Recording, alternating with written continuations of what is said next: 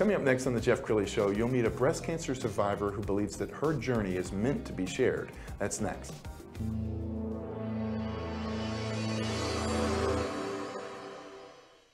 Many are predicting that the worst is yet to come, which is unfortunate, said one person here.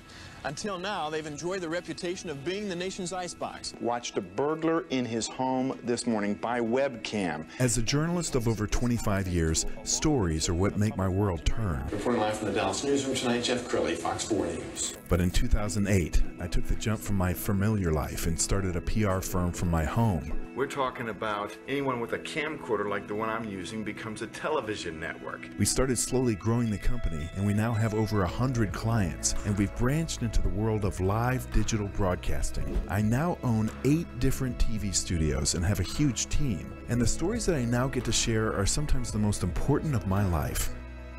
Life has a funny way of coming around full circle. This is The Jeff Crilley Show. Well, obviously, it takes a lot of courage to survive breast cancer, and it takes another level of courage to share your journey with others. To talk about that, Dr. Robin Hall. She's an entrepreneur, author, and speaker. Thanks for coming into the studio this morning. I'm glad to be here. Well, this is such an honor, and I know it's not easy to share your story. It's painful, but first of all, tell us why you're sharing it. Well, I'm sharing it because I think other women will benefit from my story. You know, it all started in 2021. One morning I got out of the shower and I noticed that my right breast was a little bit larger than my left. And that's not supposed to happen. Now, a lot of women are asymmetrical, and if that's always been the case, it's okay. But this was new, and so then I examined myself and I felt a mass. And I couldn't believe it because 7 months before that, I had just had a mammogram and an ultrasound, and both of them were normal. So here we are 7 months later, I'm seeing a change. So I went and had another mammogram done, and it was normal, but the ultrasound showed a mass. And even though the radiologist thought that it didn't look worrisome, because of that interval of 7 months being different, she thought that I should have a biopsy. So I did have a biopsy, and it was a very fast-growing cancer. So I was very happy that I found it when I did. In fact, it was a lot larger than it looked on ultrasound because I have very dense breast tissue. And women that have very dense breast tissue, it's hard to interpret mammography on them because a mammogram, if you have dense breast tissue, it'll show up as white.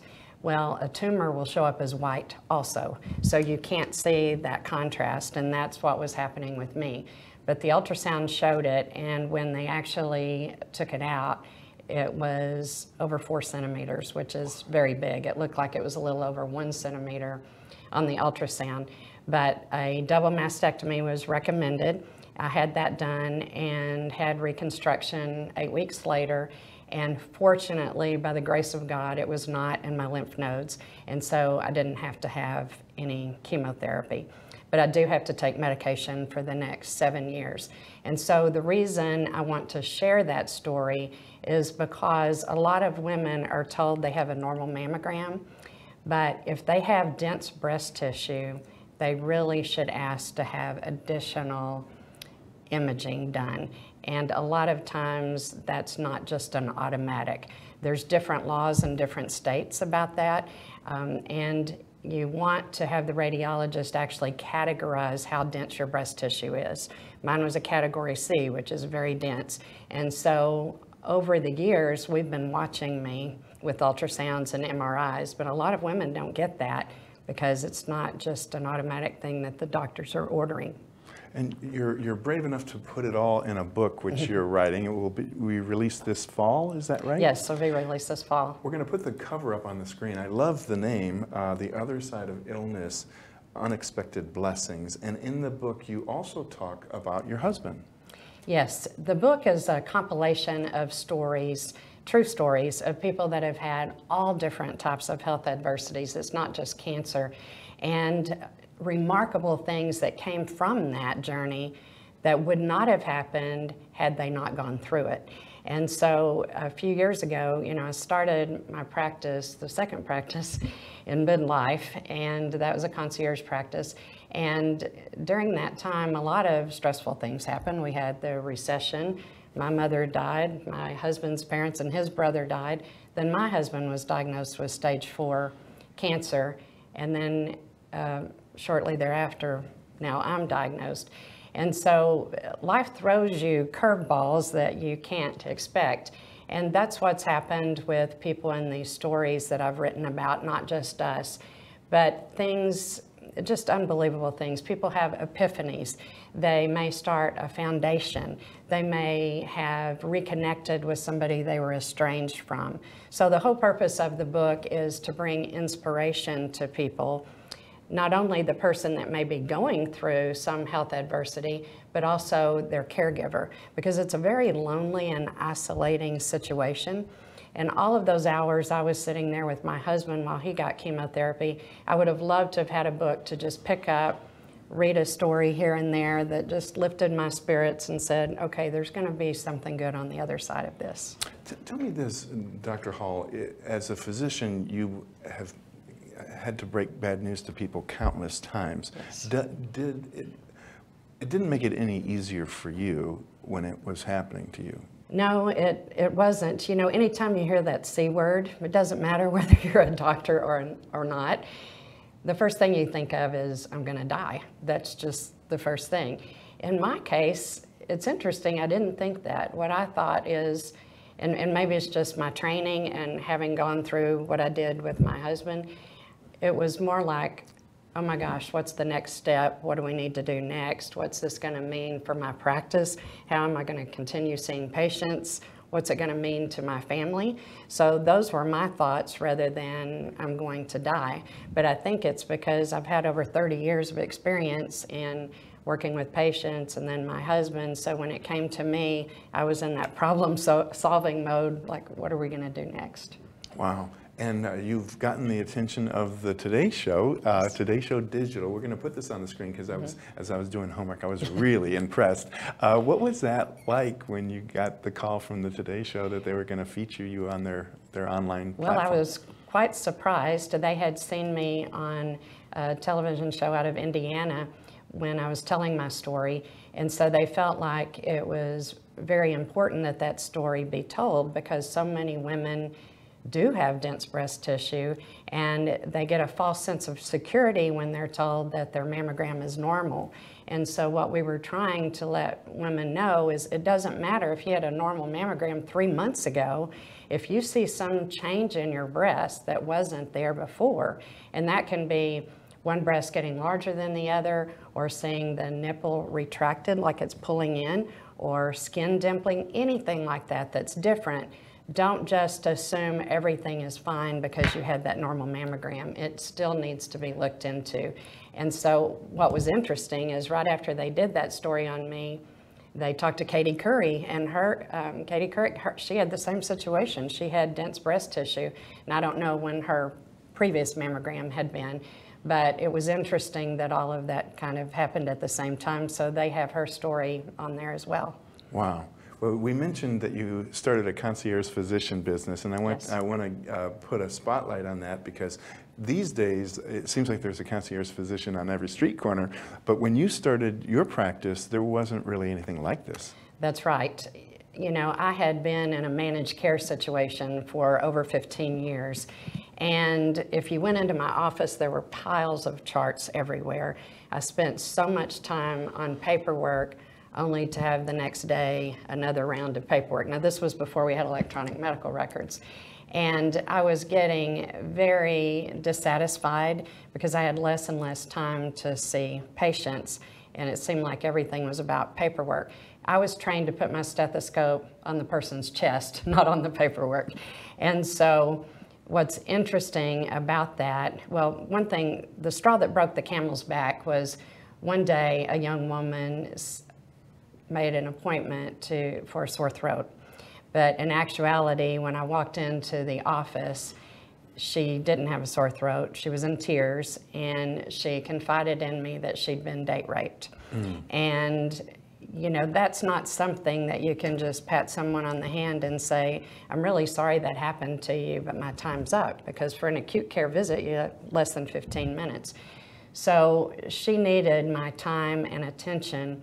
And I said, something's got to give. This is not what I was trained to do. I was trained to spend more time with people, to really get to know them, develop that relationship, teach them how to be healthier, not that sick care model. So interestingly enough, a few weeks later, I got a call from a gentleman in the community, and he knew about me. He invited me to lunch, nice Italian restaurant, and wanted to talk to me about an opportunity for a concierge franchise. They were interested in hiring me, or at least talking to me about it. And as I was listening to him about the whole concept, they brought the bread out. While I was buttering my bread, the light bulb went on, and I said, this is my answer, but I don't want to go to work for a franchise. I want to do my own model. So I go home, tell my husband, guess what? I want to quit my job, start over again in midlife. I was 48 at the time, and start this unique model of healthcare, because I felt like people deserve more time and attention, and there's so much that we can do on a preventive side that I'm not able to do in the managed care world. And so, believe me, people thought I was absolutely nuts, because why are you leaving a successful practice to go down to one income to start an unheard of model, and who do you think is going to pay for that over and above their insurance?